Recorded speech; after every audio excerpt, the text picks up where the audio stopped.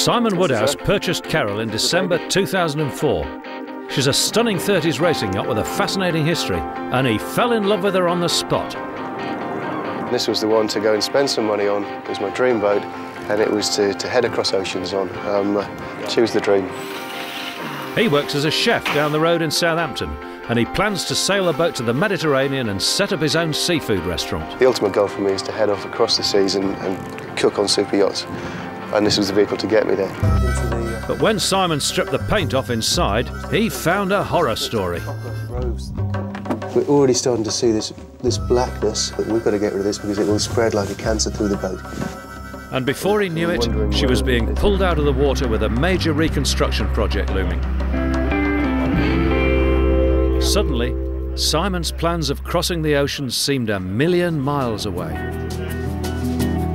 I'm talking to clever people than myself on these issues, people that have rebuilt boats, shipwrights that I know, pulling together any information I can to get an appraisal of what's happening.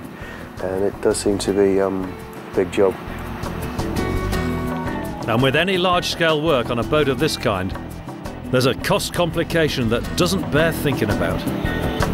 I can afford the bills, but there's not a lot of spare around. Simon borrowed the money to buy Keryl, which means he's now going to have to sell his previous smaller boat and his precious MG. So the mission is to find the money to fund the next 6 months' work. Because he can't afford to pay a professional boat builder, he's decided to attack the problem head-on and do the work himself. And with the aid of some friends, plus some DIY financing, he hopes to get the boat back in the water in time for some autumn sailing.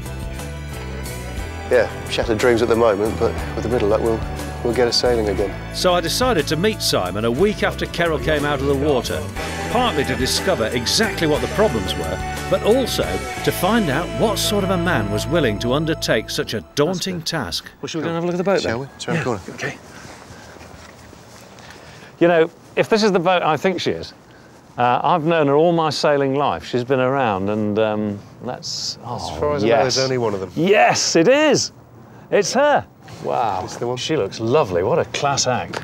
You must be well chuffed. Bit of a project though, isn't it? Looking at her right now, she looks pretty good, but you're telling me all the interesting stuff's inside. Yeah, a lot hidden. A lot hidden. That's how it works. You know, it's good to see her there. I first saw your boat in 1980. The thing that I really remember about her, the one incident that really sticks in my mind about this boat, is meeting her in the Caribbean. And she was sitting there anchored under a palm tree. And the sea, of course, is deep blue when you're out in the Caribbean. As you come into the anchorage, it all goes pale green on the white sand. And she was just sitting there as light as air. And I haven't seen her since. The vision of her being out there on the crystal waters. Yeah, magic. That's magic. where she longs to be. Well, yeah, see if we can get her back there. Eh? What's happening with her? I mean, she looks all right to me. She's got some problems internally. There's softness, there's rot, there's, yeah, some big Is that in the issues to framing? solve. In the frames. Easily, it happens so plates. often, you know. When it comes to maintenance, the sea doesn't take any prisoners. It's a wonderful thing she's here, and She's a fine thing. if your plans go right, you'll be taking her back on the big seas again. The mission is, yeah, back to the Caribbean, back to somewhere. Go make a living on boats. Well, let's get a bit closer, shall we? Built in 1937 by Harry King over on the East Coast, the boat started out at the top of the tree, raced by Muriel Wiles, a sort of pre-war Ellen MacArthur. She had many first-class racing wins. Then she changed tack and became a cruiser. Now, some would say she's got an expensive pedigree, but over the years, this boat has become classless. What'd you pay for her? Can I ask? I know one gent doesn't ask another what he paid for his yacht. I still think, I've got problems with it, I still think I got a bargain. I paid 18,000, which... Well, you did really well. I mean, depending on what so. we find inside there, but it can't be that bad because of what we're seeing outside. 18 grand might sound like a lot of money, but the equivalent modern yacht made of fiberglass would set you back more than any working man could pay. Try £100,000 for size. And of course, you haven't bought her for the money, have you? You've No, bought her, you've bought her she's to not for live on sale, I guess. It's the statement, she's not for sale. Yeah, that's No, how it she's should fabulous. be. Well, should we walk The down? construction of a wooden boat is an intricate and arduous process.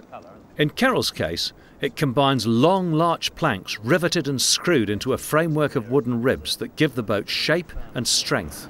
Yeah, it's fascinating when you see a boat like this, when she hasn't been all painted up and you can see the guts of her really, isn't it? You know, you can see every plank in her. And people who've only dealt with fiberglass boats, they sort of imagine that a boat's a monocoque construction really, and a fiberglass boat is. It's all one piece, but this is something different. This is a sort of like a do-it-yourself boat kit almost, except there's a I don't know, there must be 10,000 unit parts in this boat. And if one unit fails, then you've got some problems. And it was these problems that I was keen to investigate. Keryl looks in deceptively fine fettle, but if what I've been led to believe is as serious as it sounds, she's got as much chance of sailing the high seas as a rusty bucket with a hole in it. The problem that I've got is that iron and oak don't go together when there's salt water around. We've got softness in the wood, it's called carbonisation. You flake it away with your fingers. I've seen that black. before. Yeah. The thing that we don't know at the moment is how far this reaction with the iron has gone into the keel timbers. Well, people don't understand, I mean, you obviously do because you're a sailor, but a lot of people don't understand that that great big mast is producing all the horsepower necessary to shove this boat straight up to windward at 6 or 7 knots. It's a massive amount Never of mind power. the physical weight of this mast. All that drives down like a pile driver, plus it's ramming the boat forward at all that speed. It's all on this ironwork. The ironwork that holds the frames to the boat's backbone is the core of her skeleton. And if the wood and the metal have conspired against Keryl and reacted together to produce a horrible, rotting mess, Simon is going to have his work cut out. Well, she's still looking good here, Simon. Come on in. We've got a 30s boat with a 1950s interior, but such fabulous quality. It's gorgeous, isn't it? Yeah. The old important alcohol lockers. And what I'm looking at is a little time warp, really. This boat's never been spoiled, has she? Keryl was designed to carry 6 people comfortably at speed, across oceans if need be, and it was becoming more obvious to me why Simon had fallen for this boat. There's not much not to like, is there? Where are the horrors? Down below. Mate with the horrors! Down below, come on. Finally, I was about to discover what it was that had transformed Keryl from a race-winning yacht to a boat that could sink at any minute. Yeah. So it's the original frames. Yep. They've obviously found this rot in history, in the past, and they fixed it. They've put in sisters, a secondary frame. Yeah, they're called sister frames because they sit like sisters alongside each other, don't they? Yeah, there's another one here. That's right. What they didn't do was chop out the old timbers and remove the rot. And we have to solve it. We've got to get rid of this because it will spread like a cancer through the boat. It's the sort of thing that when you look at it, it makes your stomach turn over.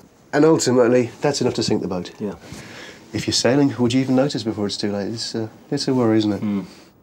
Simon's problem is that throughout Keryl's history, her owners have taken remedial action to strengthen the frames, but they've not addressed the rot. Yeah, it's a bit of a classic situation, this, really. You didn't have a survey, actually, did you, Simon? No, I didn't, Tom. I've got to say I didn't. I think, given your circumstances, that you were getting the boat, a wonderful boat, at a very good price. You knew the owner to be an honest man, and you stood on your own judgment, and now you're prepared to take a bit of this on the chin. Sure. Anybody taking on a boat of this nature would be unwise not to have a survey. Thank goodness it hasn't gone into the planking, because it'd be such a sin to replace those planks. Oh, absolutely. I think you're absolutely right to take it out and make sure. Really, Simon's only got one option: to rip out the offending frames. And because good oak of the thickness he requires is so difficult to come by these days, I'd suggest that he uses laminated strips of Iroko to build up the new frames. It'd be wise to take that one out as well, in order to check the planking, which in a sense, that's the main event, isn't it? And we hope, because we can replace those, that's part of the do-it-yourself boat kit. That's it. Once the frames are out, Simon can satisfy himself that the planks have not been affected by the rot. And I was even given the honour of inaugurating the renovation. Looks like the start of the job, Simon. With a bit of luck, the planks will be all right. If not, there may be remedial action, but we can't hope for too much because the floor of the ocean is paved with the bones of optimists. That's the big stuff. Yeah.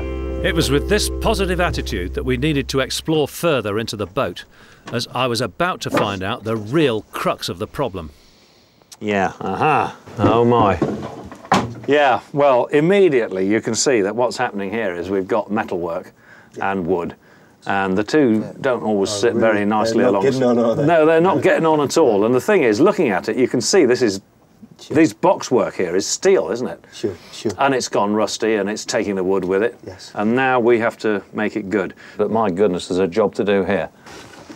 So this is where the main issue lies for Keryl. Very important timber. And before Simon can even get to it, he's got to pull out all of this lovely original furniture. It's no good having some nice furniture if what's underneath it is punk and rotten, isn't it? That's right. I'm looking down here, and it's difficult to see, just by looking at it, what's metal and what's not. Yeah, it's a bit of a mash, isn't it? Yeah. The carbonisation caused by a reaction between the acid and the oak and the salt water and the steel frames is a killer of wooden boats. and Keryl is a danger at sea unless all of the metal is replaced immediately. The important thing is to get it out as quickly as possible and get it sourced and moving, because if you want to be sailing by the end of the summer, this sort of job, just getting that job done, Yes.